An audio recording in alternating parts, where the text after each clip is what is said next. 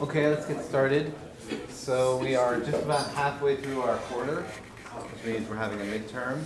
Actually, have a midterm a little bit earlier than halfway through, before the JOT deadline, in case that's important to anybody. Okay, so today I'm going to go through what we've learned so far this quarter, which is an impressive amount. Tomorrow you'll have discussion where you can talk in more detail about the practice midterm. And then, of course, on Thursday is the midterm. So midterm will be in this room during our normal class period, so just come to class like normal. And what you can have with you is a calculator, and the list of calculators that are approved is on the syllabus, so please review that list. I'll be walking through and making sure nobody has a calculator with a bunch of fancy stuff on it. So please bring an acceptable calculator. You can bring pencils, of course, a note sheet, which is one 8.5 by 11 sheet of paper filled on one side with anything you like. Okay. And then your student ID, of course. I'll be providing this list of equations. I'm just going to put it up on the screen like it is here. And maybe I'll make it on 2 sheets to make it more readable. But basically I'll have this whole list. And this list is also available on the web page. So you can see what's already going to be there. You don't have to cram that into your personal note sheet. Okay? This is also a pretty good summary of the quarter, right? We didn't learn that many equations. The whole goal of this class is not to memorize a lot of equations, but to figure out how to apply the few equations we learned to a wide variety of situations, right? So hopefully this you won't even have to look up to remember these quantities. Okay, so any other questions about the practicalities of the midterm? There's the seating chart. Seating, yes, thank you. So in a larger class, I would do a seating chart, but here the seats aren't labeled, so it makes it a little tricky. So, and it's a small enough class that I can pretty well pay attention to see if anybody's copying. So just when you come in on Thursday, don't sit in your normal seat, just find another seat, just so we can mix it up a little bit, okay? And don't cheat. That's my advice. Any other questions? Okay, how'd the practice midterm go? Not too bad? Some easy questions, some hard questions, right? What was the hardest question?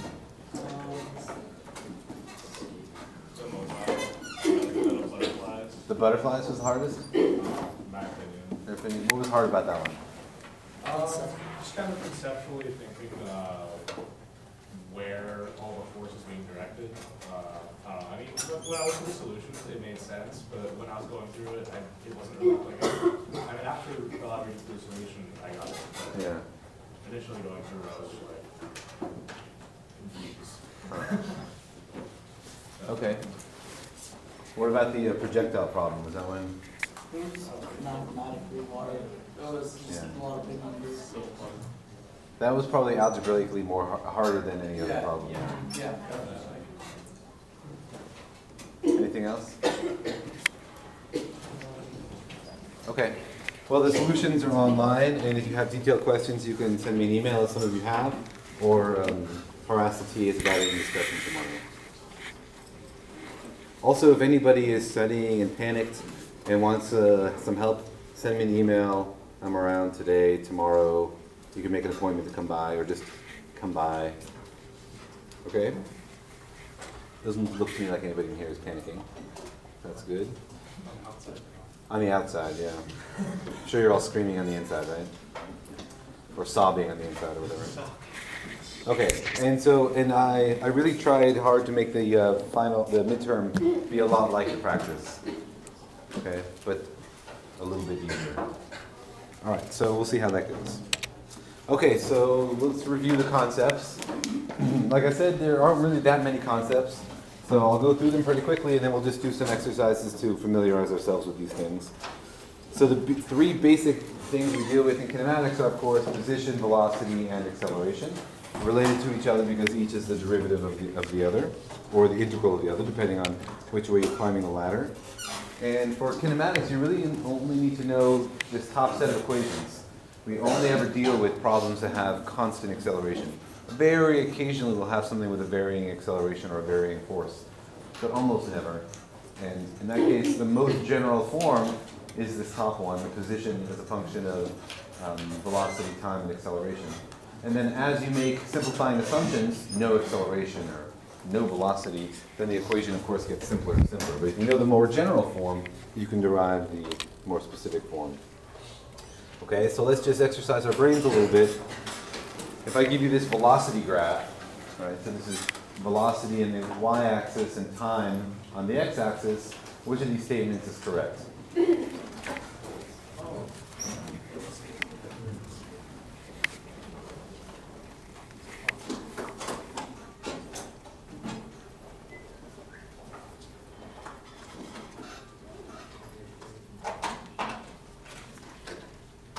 All right, 30 seconds should be enough for a quick one. Click in, everyone. So we have 48 people registered for this class. And we've never had more than 45 clicker responses.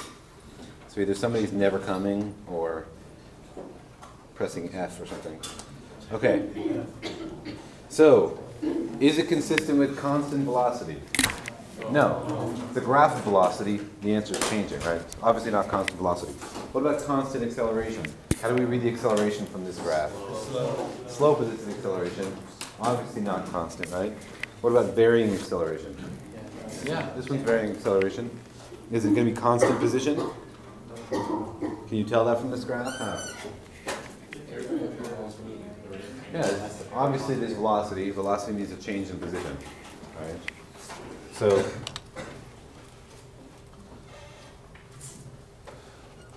obviously it's varying acceleration. Okay, here's a long series of very short clicker responses. I'm going to give you only like 5 or 10 seconds each one.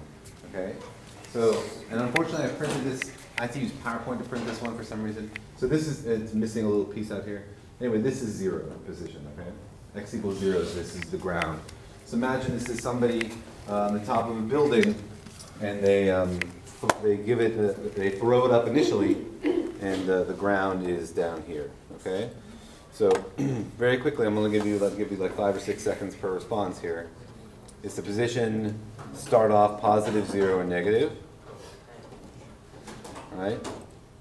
Okay, obviously the position is positive. Is the position increasing, constant, or decreasing at this point in time?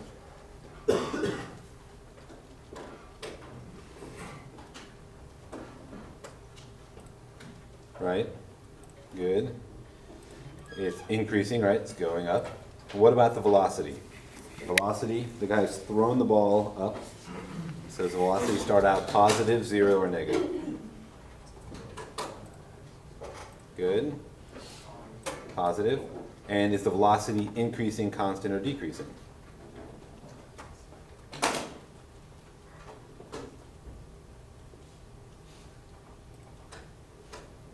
So who thinks the velocity is increasing?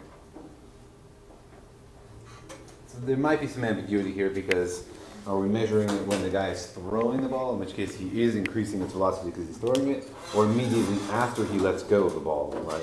In which case it's a free-falling object.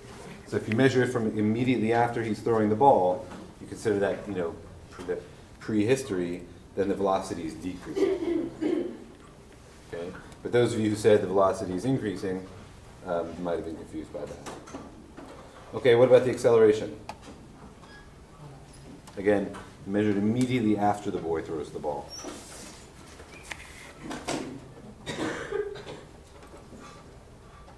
Good. Acceleration is negative. And is the acceleration increasing, constant, or decreasing?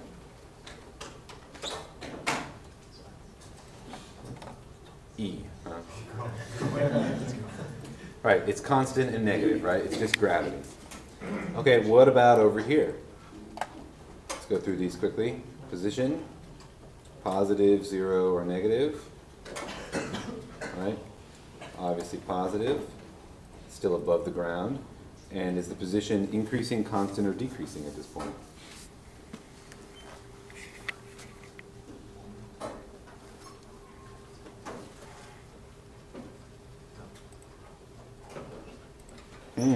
So, who thinks the position is increasing at this point? All of you who pressed A. This is at the maximum. As you can tell by my highly precise drawing, thank you very much. Minus 1 point. So who thinks it's increasing the position? It's at the maximum, right? Can it be increasing? No. Okay, is the position constant? Yes? You nodded yes. Why is the position constant? It's y velocity is 0, right? And velocity is change in position, right? So velocity is 0, change in position is 0 at this moment, right? Who thinks the velocity is decreasing? Those of you who know in the future its velocity will be negative, right? Sorry, its position will be more negative, think, oh, well, it has to decrease to get there, right? But it's not decreasing yet. It's at that middle point between increasing position and decreasing position where its position is the slope is 0. Some of the tests will just be labeled as probably so that the object is at its maximum height or whatever, or we're going to have to interpret it. The question is, are you going to have to suffer through my sloppy drawings, and will that affect your grade? I'm going to do my best to be precise about these things, but in the case that I draw something as a cartoony thing, I'm not going to grade you with high precision. Okay. Plus, I'll be here, so I can clarify any precise questions you have. Yes, here we're talking the y position. Okay. All right, so in this case, it's constant, right? There is no change in position when the velocity is 0. Right? Okay. So what is the velocity? Big surprise. Look at that, years work. Okay. And is the velocity increasing, decreasing, or constant here?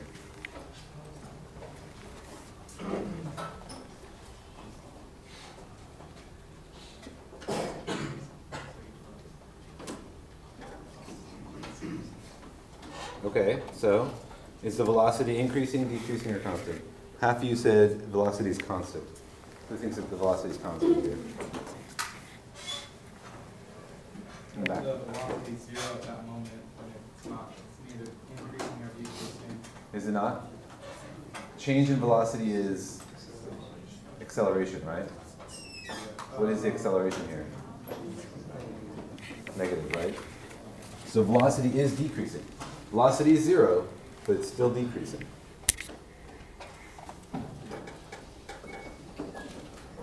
What is the acceleration here?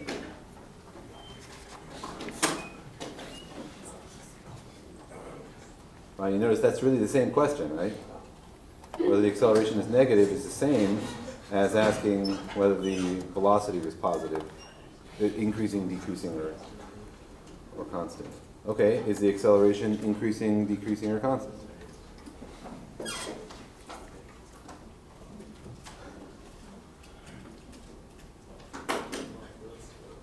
Good, okay. Acceleration is constant, as it is throughout this whole problem. All right, what about when it comes up and it's returned to its original height? Okay, it's on the way back down, but it's returned to its original height. And remember, 0 position is still here, is down here on the ground. This is 0 position down here.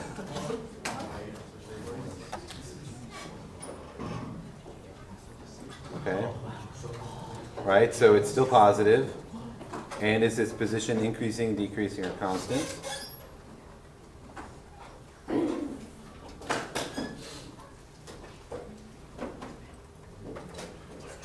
Good. It's going down, right? Its velocity is negative. So, what's the velocity? Very tricky.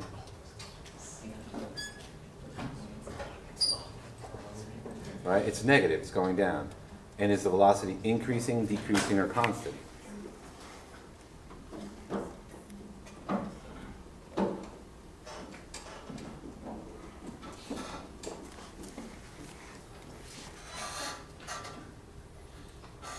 Okay, so here it depends on a subtlety here if you're talking about the magnitude of the velocity, or the velocity, the value of the y component of the velocity, right? Because the value of the y component of the velocity is getting more and more negative. So in that sense, it's decreasing. Obviously, the thing is going faster and faster. The magnitude of the velocity is increasing. Right? But the velocity itself is a vector quantity. It's decreasing. Because the acceleration is negative, right? And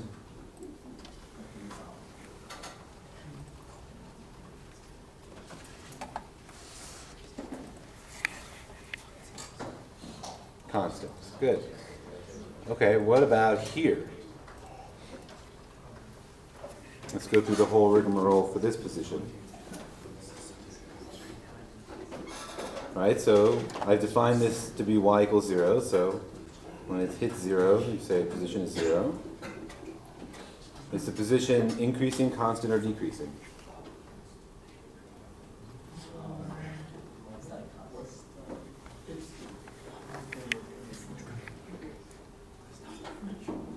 It's not differentiable. Right, you think this is an unphysical problem, a ball bouncing on the ground? I refuse to apply physics to that problem. It's not physical. Yeah. All right, so most people overcame the philosophical problem and said constant. But what's the best answer here, do you think? Well, which side are we taking? Right, it's a razor's edge, right? So the position here is not changing, right? It's just like at the top here. Okay, what about the velocity? Here at the bottom, is the velocity positive, 0, or negative?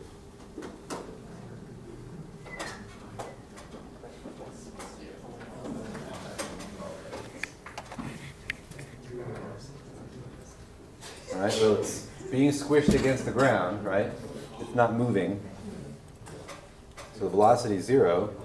Is the velocity increasing, constant, or decreasing? Are there really any like infinitesimal like changes in nature, like really small changes that are instantaneous? Like I know that this is really not instantaneous. It's just like the curve is negligibly. It's like a spring, yeah. Yeah. In real life, it's Yeah, like a spring. Are there any that are like have any instantaneous changes in nature, or is there always like an increment of time for everything?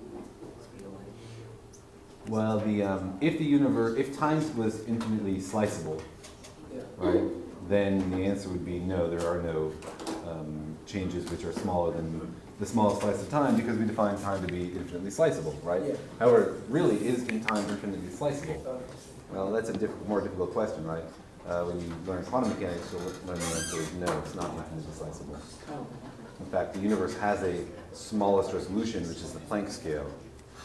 In practical terms, we can never see that, right? It's like, the Planck scale is much smaller than we can detect, and so we're not sensitive to it. Even at like particle colliders, in fact, we're like 15 orders of magnitude away from being able to sense the Planck scale, which is a problem for things like string theory, which make predictions at the Planck scale that we're like 15 orders of magnitude away from being able to test.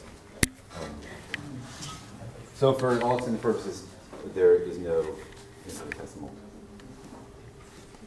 Okay. So we got distracted there, and we ended up with the random distribution here. So here the velocity is increasing, right? Velocity was negative, now velocity is 0, and it's headed in the direction of going positive, right? And that's because the acceleration here is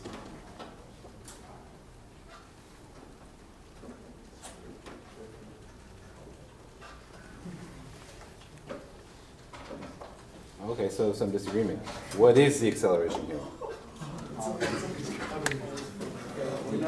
What is the acceleration here? It's 5. It's constant and negative. Constant and negative? Is it? Because Oh, the yeah, no, velocity it- is, Hold on a minute. Okay. if the velocity is increasing, that means the acceleration has to be positive for that split second. That's right. It's the same question, right? Is the velocity increasing and is the acceleration positive? Two ways of asking the same question. Right? There can never be a different answer to those two.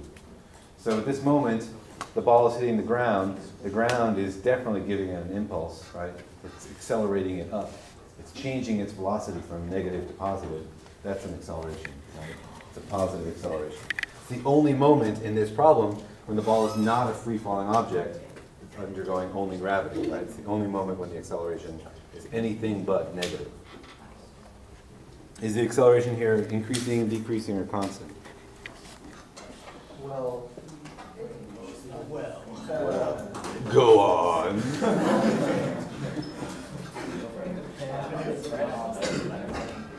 I'm going to depend on this point of the impulse.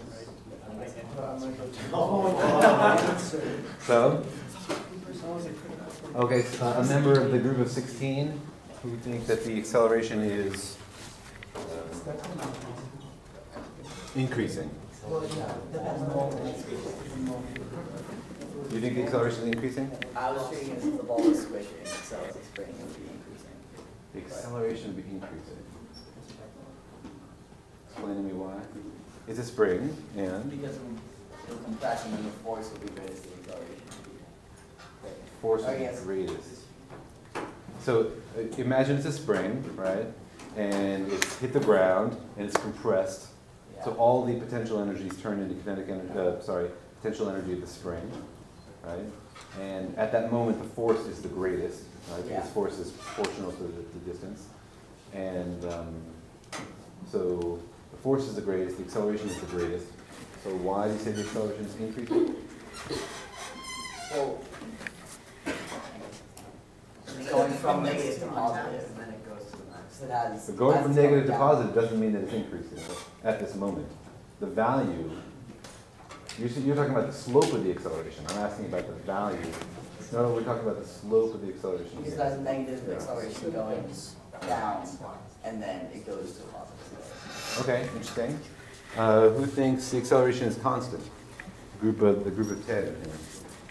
When the force that's the maximum is constant for the instant. Okay, but isn't everything constant for an instant under that? Well, it's at just maximum. Yeah, it's difficult. Okay, what about the people who think it's decreasing? Well, I think it would be decreasing because assuming that this moment is when the spring is fully compressed, any moment after that, the delta x is going to be smaller than it was at that point, so that force will be less than it was at that minimum throughout the rest of the pushing of the spring. So, decreasing.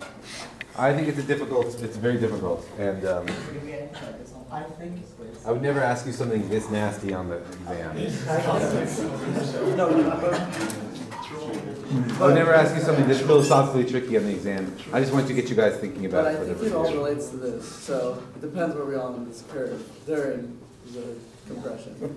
So it depends on the model you use, right? If you use a model of, remember, if you use an impulse model, like it makes a momentary contact with the ground, and we thought of the acceleration as looking like this, negative for most of the time, momentary positive constant acceleration, there, sure. But if you're thinking of it like a spring, the acceleration is mostly negative, and then the acceleration goes up and comes back down and then comes like this, right? Then it's a different case. And I didn't tell you what model to use here. Is the ball compressible? Is it not compressible? Right? I didn't really give you enough information. So you have to come up with a physical model, apply it to this problem, and then ask questions of your physical model to get the answer. And obviously, a different model you use, you get a different answer, right? Okay, so I just wanted you to exercise your brains on that question. We're not going to have a question like this on the exam, okay? And if you do, I'll be walking around the whole time answering detailed questions about how springy the ball was. Okay. All right, so let's keep going. An easy one, right? Everyone knows the answer to this one. But it's bigger. Thank you, Galileo. Okay. Which one's less dense? Yeah. So about a vector. Remember that we started off reviewing everything you would need to know in physics 2. One of those things was vectors. And so vectors can be added by components mathematically. They can also be added graphically, right? So which of these is the correct way to add these two vectors?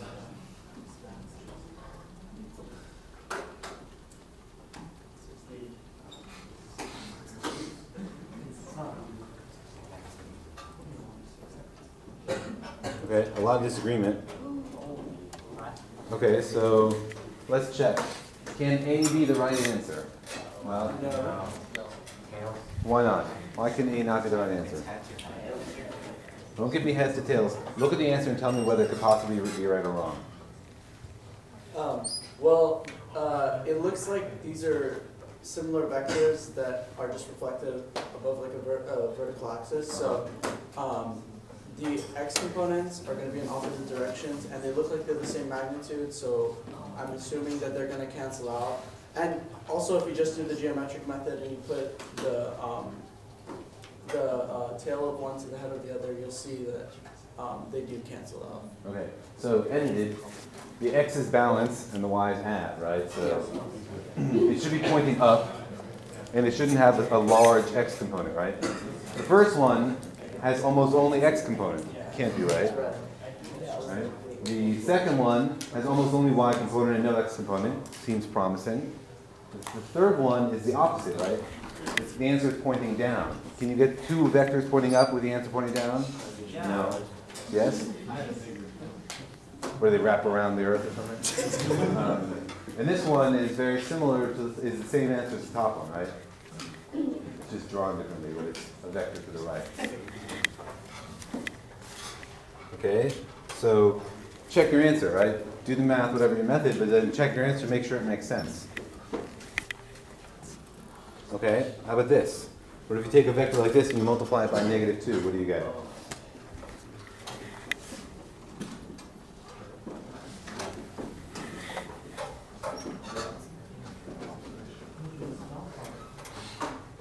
Okay, so you're not so easy to trick after all.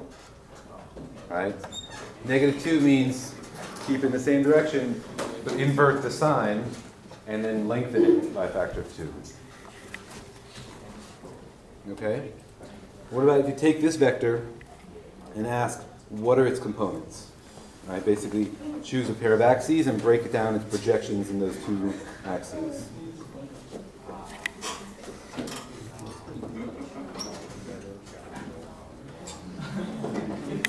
And here, I really tried to draw a zero length vector here. It's like Just the arrow. Okay. So that sort of gives it away. Yeah. Somebody has their E button wired wrong. Okay, what about this one? What are the components of this one?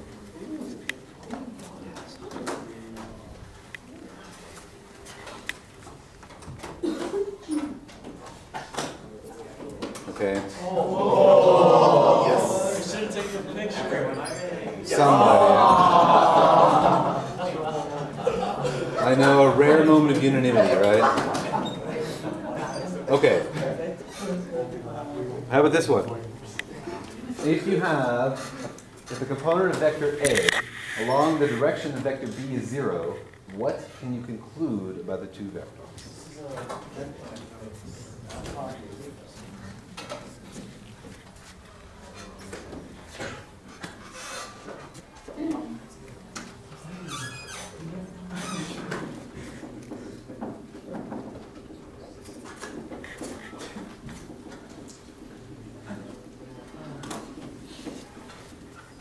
Okay. So who thinks the answer is A? Well, Nobody? Okay. What about the B? The two are opposite.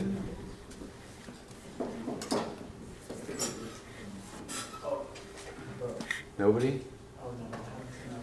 20 of you press that button, but okay. They're perpendicular. Why? yeah. Sir?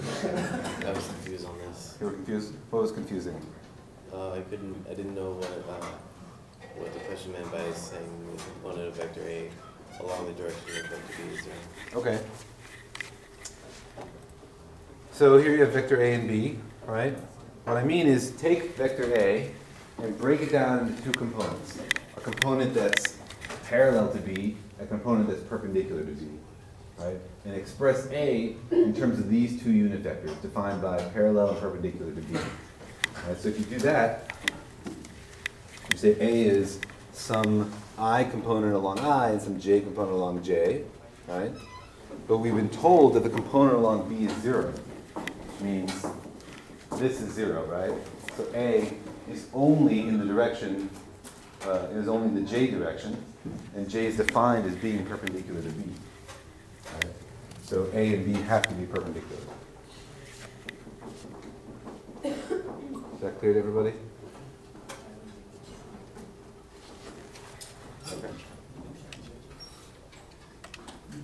Okay, two-dimensional motion, okay? So remember we have this one-dimensional motion that we understand well. Two-dimensional motion is just thinking about it in vector notation, right?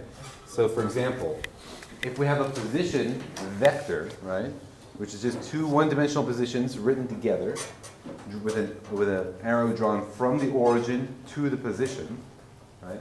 Position vector can be confusing because it's got an arrow on it which makes it seem like it's motion. But it's just an arrow from the origin to the current position. So if at time t equals 0, you have that position vector, and at time t equals 2, you have that position vector, then what is the average velocity vector look like between 0 and 2? If you think, my brain can't think in vectors, then just break the problem up into two one-dimensional problems.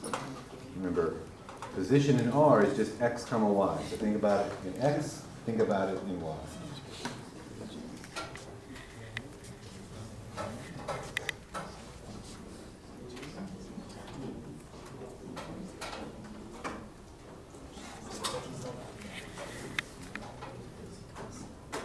Okay, that looks pretty stable. So how do we figure this one out? Take the average, they should add them together, tip to tail, and you get an arrow pointing down right direction. First, what are we calculating? Average velocity is what? Change in position over time, right? Okay, so go ahead. So you add the positions together? You take two vectors, the way that I thought was you take the two vectors and you add them together, you get an arrow going to the down right. So we add which two vectors? The add them together and get what? You get an arrow going down the right. Do you? They look like they're about the same length but opposite direction. Ever so slightly. Okay, maybe ever so slightly. But should you be adding the positions together? Right?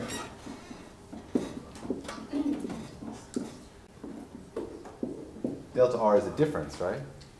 So don't we want to do R final minus R initial? So do we want to do vector addition or vector subtraction? Subtraction, okay? Are those velocity vector or position? Those are positions, it says R. Okay, so somebody else want to walk us through the solution? So you do final position minus initial position. Okay. That's R2 minus R1. And since they're in opposite directions, Yeah. you flip R0. Yeah. So they both pointed to the downward direction. That's 2 magnitude of the R. Okay. And you divide by 2. Mhm. So that gives you just left one and downward. So you think the answer is B? Okay. Anybody disagree? Anybody think the answer is A? Nobody? I love the anonymity of the vector. See, actually, that's really why I like it, because you can give an answer without having to raise your hand. Okay, so we can do it in some sort of vector notation here. Final position minus initial position, which, as our friend says, gives us a longer vector, right? Basically, you can think of this as turn this into a plus by flipping this around, and then you get a longer vector in the same direction. But then you have to divide by 2 for 2 seconds, right, to get a vector this length. Now, if you think, I can't think about vectors like that, well, just how would you do this in x, right? Imagine this is a one-dimensional problem. So the x component is one-dimensional, yes. That's right. So, sure, fine. So choose an axis that goes along the arrows, right? And call this -1, and this is 1. If the position goes from -1 to 1 in 2 seconds, then the velocity is what? 1 per second, right? 1 unit per second. Okay, questions about that?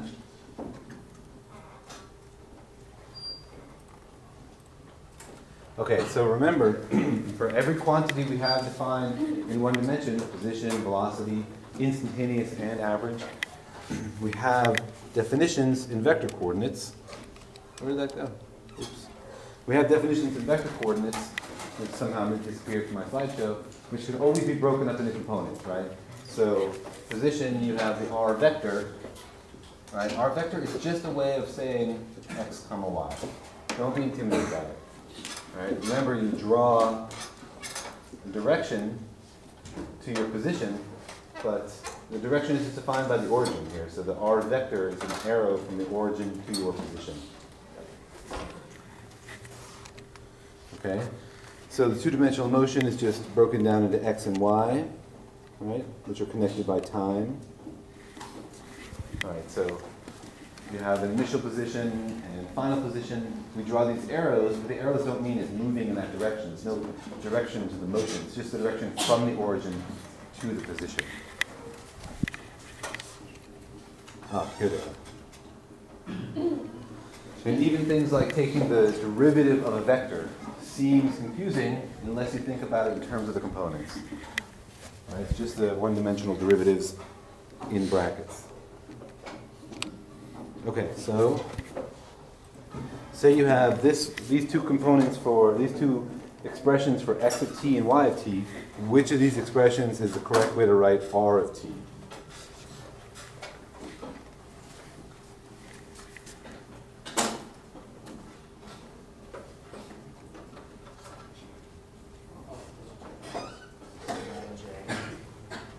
This is an I, this is a J. In this crazy font, yeah. See the longer J there? Yeah.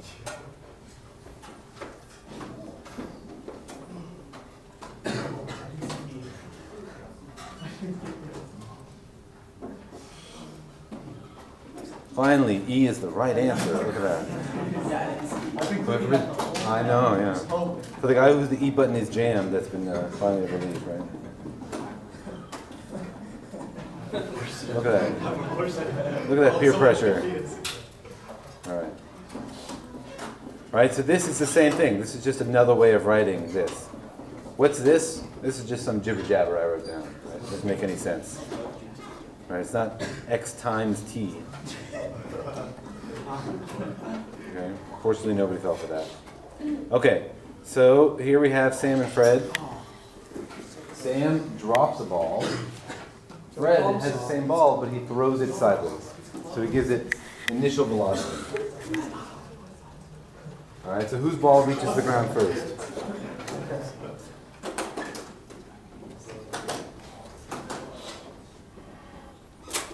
Okay. Same time, right? Because we're talking about a question in y, and the only difference here is in the x velocity, which is irrelevant to motion in y. Right? Sometimes we get questions that seem to connect x and y. Like, remember that question we had where the guy kicks a football and he has to figure out how high it's going to go over the bar? A lot of these projectile questions seem to connect x and y. But usually you can solve the x problem first, because it's simpler, because there's no acceleration, get to the time out, and then use that to solve the y problem. The two really are decoupled. Okay, so here's an example. Higher chip starts from the origin at time equals 0 with initial velocity of having x component 20 and a y component of negative 15. Okay, so you can write the velocity like this, 20 comma negative 15. The ship accelerates in the x direction at 4 meters per second squared.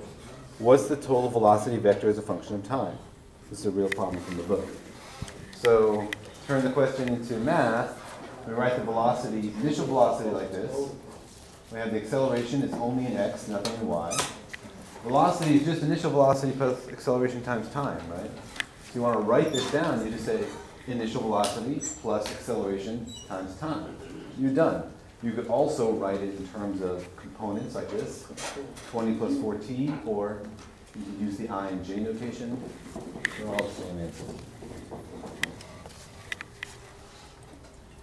Okay, what's the position vector as a function of time? Well, it says it starts from the origin, right? So now all we need to do is add this, which is r is 0, 0, if time equals 0. And we know the position is just r0 plus v0 t plus 1 half at squared.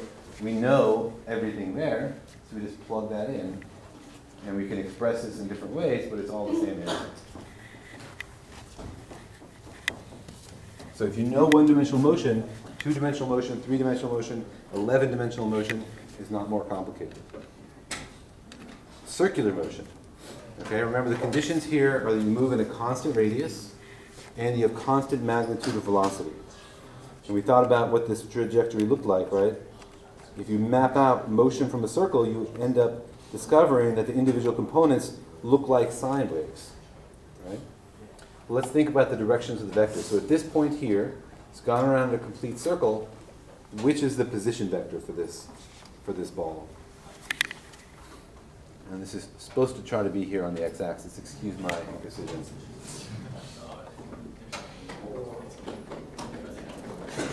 All right, so what's the position vector?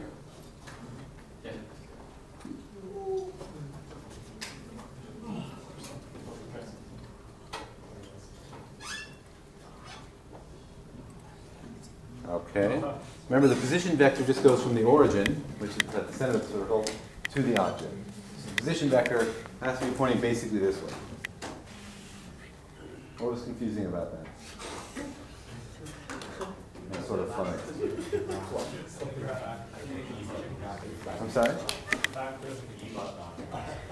That is confusing. I was confused with at first I thought the starting position was the origin. Okay. Okay, so if the origin is here at the center, then this is the position vector goes from the origin to where the object is. So in this case, it would be A, right? What is the velocity vector?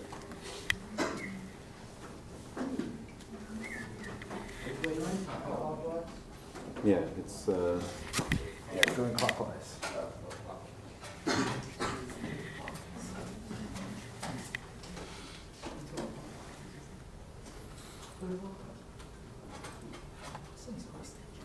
Okay, good. So it's heading down. And what's the acceleration vector?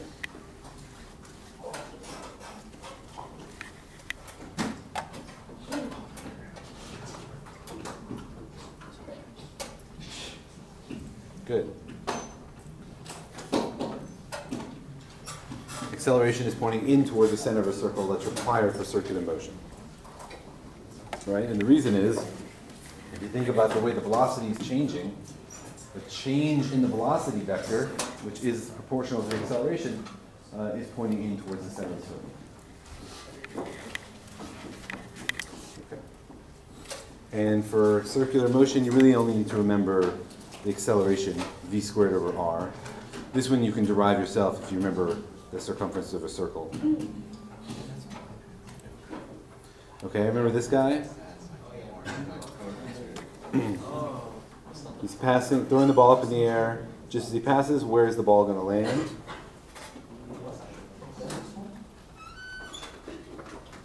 We did this when we were talking about reference frames. Right?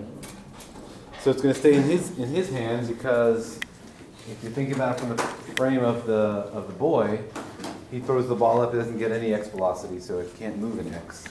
Thinking about it from the point of view of the girl, the ball has the same x velocity as the boy, so it has to always have the same position if it started out having the same position as the boy. Okay, laws of motion. So we say F equals ma, right? It's really just another way of saying we have a description of acceleration in terms of this thing we call force.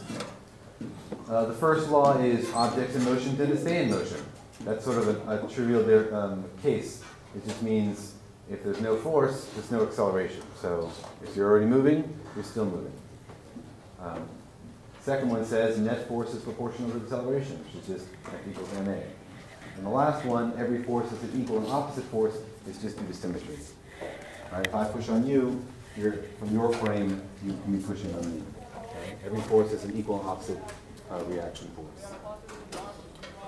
And then we talked about free body diagrams, right? We got used to thinking about a physical system, pulling it apart to think about the forces on an individual object. Because remember that law tells us the net force on an object determines its acceleration. So before we can answer any kinematics question about an object, we need to know what the net forces are. We can't just think about what's the acceleration of this object due to this force or due to that force. It's only the net forces that determine it. So that's why you draw a free body diagram and think about all the forces on an object. And so here, we're thinking, for example, about the reaction force.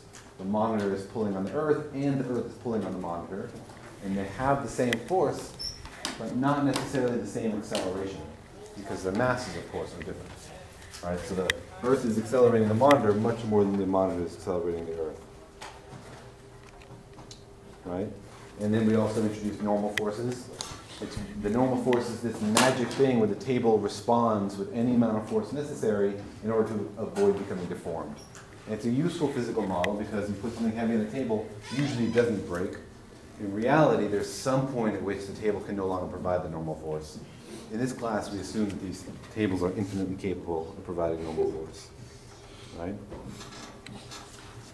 But if you want to understand the motion of this, you have to only draw the forces on this object. So we have, in this case, the normal force up and the force due to gravity down. Right? And then we took our understanding on the road and thought about what happens on inclined planes. Right? And often in these cases, it's convenient to rotate your axes and think about x and y along the inclined plane and perpendicular to the plane, because those are going to be the directions of motion. So in the end, you want the forces summed up in the directions that you're going to be calculating the motion. Right? So we did, I think, this example. The block slides down a frictionless plane having an inclination of 15 degrees. It starts from rest at the top, and there's 2 meters of incline. What's the free body diagram? Oh, we have the normal force pushing up, perpendicular to the surface of the incline, right, like this.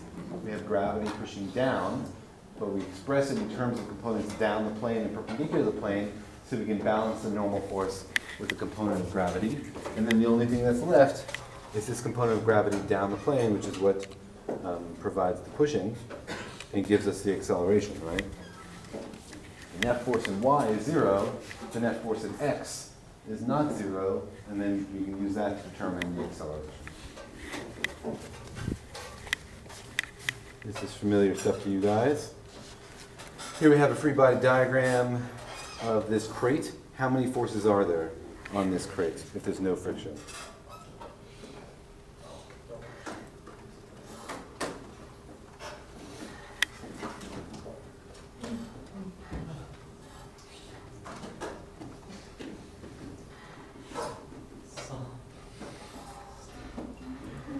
Right, so everybody says 3.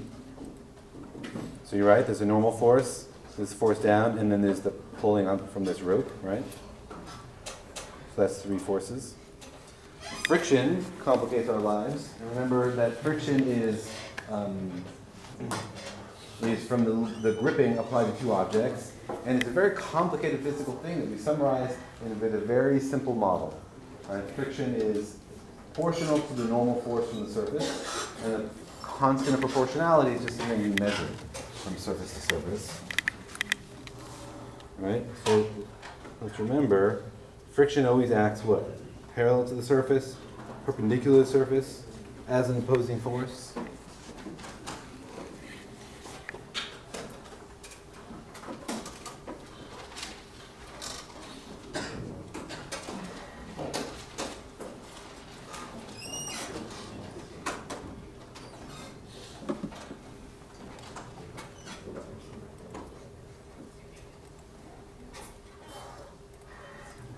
Right, so it is always opposing the motion and parallel to the surface, even though it's proportional to the normal force, which is perpendicular to the surface.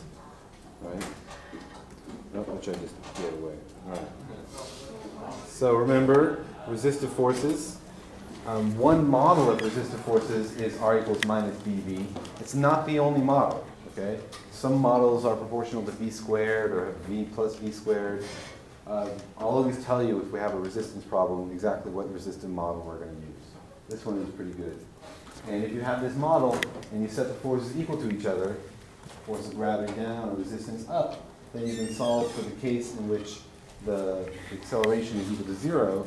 That's when you have terminal velocity because the downward force of gravity is being balanced by the resistive force, right? So you set this acceleration equal to 0, and then you get the terminal velocity. And remember, this is a sort of a funky expression. The velocity here starts off small with a large slope, and it ends up approaching the terminal velocity, never quite reaching it. The slope of the velocity, the acceleration, decreases as the velocity gets larger. As the velocity gets larger, the resistance gets larger, and gravity is being almost balanced out. Okay. Remember, we talked about energy. It comes in many forms. We got kinetic energy. We have gravitational potential energy, spring potential energy. There's internal energy, for example, from friction, which is stored as heat. And this is very convenient because potential energy is very simple to calculate. Gravitational potential energy, remember, only depends on your position, not on the path you've taken. And so it's very easy to calculate what is your potential energy if the book falls off a shelf, and then use conservation of energy to say everything else has to be kinetic. And so therefore we can calculate the kinematics of a situation very easily because we know the relationship between kinetic energy and velocity, right? And then we introduce this concept of work, which is not the same as the English word work. And remember, it only is in the direction of motion. So in a case like this, when you're pulling up and to the side, gravity and the normal force do no work here. We went through these kinds of examples. Internal energy, right? If you move a book from one place to another, it starts off, you're sliding, it has kinetic energy, and then when it stops sliding, where does that energy go? Well, it's gone to internal energy. Right? It's sliding along a surface and there's friction, it's losing kinetic energy into heat or internal energy. We talked about what to do in the case of varying forces. Right? Usually you can just say the force is distance times, sorry, the work is distance times the force. But in the case of the force is varying, you have to do the integral of the force rather than just multiplying it. And of course, you can always start from the integral equation. If the force is constant, just pull the force out of the integral and revert to the original expression. Okay? Energy conservation. All we know is that energy seems to be conserved in the universe. If you have a subset of the universe here, then the energy can vary in that subset, right? And energy transferred from one system to another is what we call work. If, however, this energy, if you have an isolated system, right, if you say there's no energy transfer from here to here, then you can do the useful things like writing the initial energy is equal to the final energy. Or here, in this system, we have gravitational energy, kinetic energy, and of course, work done by friction. Okay, so give me some feedback about how well you think you're doing in this class, or how easy or hard the class is.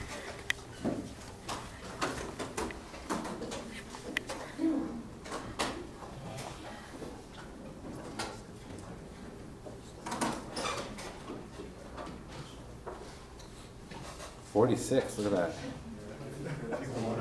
Yeah, people, 46. Someone's been waiting the whole quarter to give a reaction. Okay. And apparently, I need to make this class more difficult. That's a good distribution. You think that's good? All right, so you people are getting A's. You people are getting B's. Okay.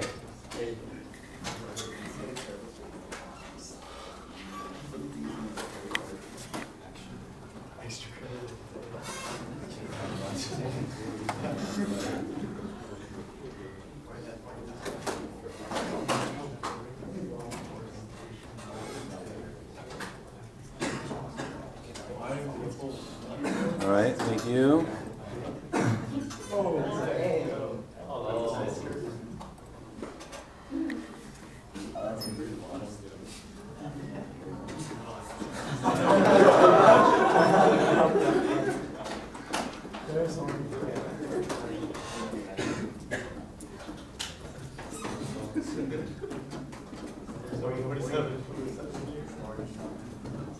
Question is not interesting enough, apparently. There we go.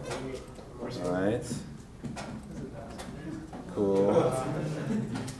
Least favorite part of this class.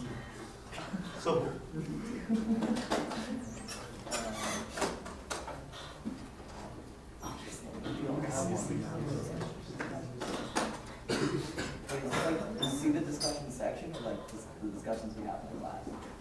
Either one, both. All right. All right. I also wish it wasn't just after lunch, but it's better than 8 a.m. Right? Which is what I have to teach after. I used to teach this class at 8 a.m., which is much worse. Okay, so that's the review. I think you guys are going to do fine on the midterm. And remember, the midterm will be curved. Okay? And also, I recognize that this is a special group. You guys are the physics majors, and expect you guys to do a little better. So we're not going to curve this class the same way we curve the other classes. It wouldn't really be fair. Okay? That's good for you, by the way. Yeah, we're going to give you all worse grades to motivate you.